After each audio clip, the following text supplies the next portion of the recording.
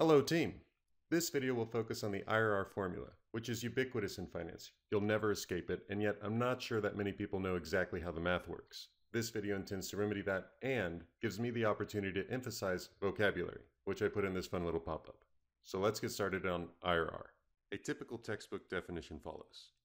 The internal rate of return is the rate at which the net present value of all future cash inflows and outflows for a project is zero. To someone new to finance, that definition means little. Worse still, the definition is accompanied by this intimidating formula.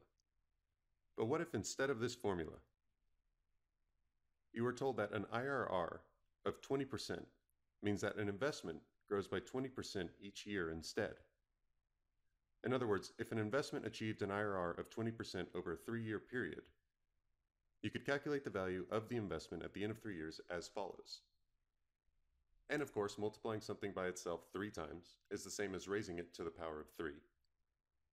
And if we were to then substitute R for 20%, since it is the internal rate of return, and T for the value 3 to represent the number of periods, you will notice that the math starts to resemble the slightly more intimidating formula introduced at the beginning of the video.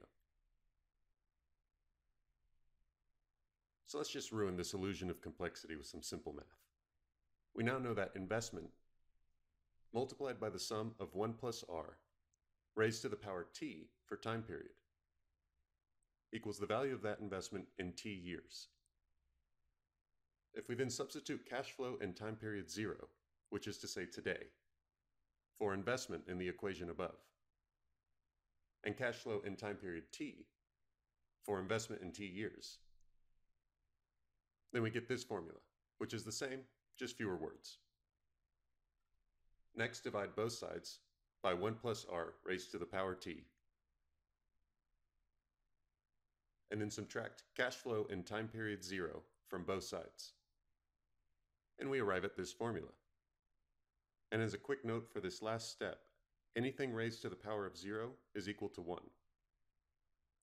So this quotient is really just equal to the negative value of cash flow in time period 0, which, looking back at the top, is the negative value of your investment. And this last line is the formula that this post starts with 1 cash outflow, the investment you make, and 1 cash inflow, the value of your investment in T years. That's it. That's the IRR formula. It really isn't that complicated.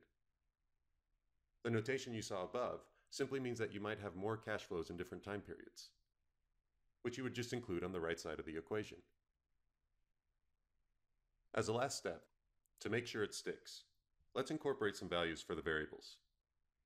Imagine you invested $10 in period 0, which again is another way of saying today, and 3 years later, received $17.28 in return.